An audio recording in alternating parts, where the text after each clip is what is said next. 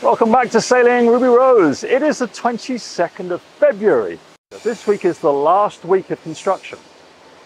Next week, they are just moving to cleaning the boat for launch. And then 2 weeks today, in fact, 2 weeks yesterday, I will be sailing this boat and test sailing it up the Vietnamese coast. The sails are all on. They've also been tested. Wow, super comfortable chair. Does it actually look? Yes, it does. It does recline. A reclining helm seat. This is like super damn comfortable. Super comfortable. And this is the whole point. There's no dagger boards. So we get this whole space. Which is more valuable to you? That is a personal decision for everyone.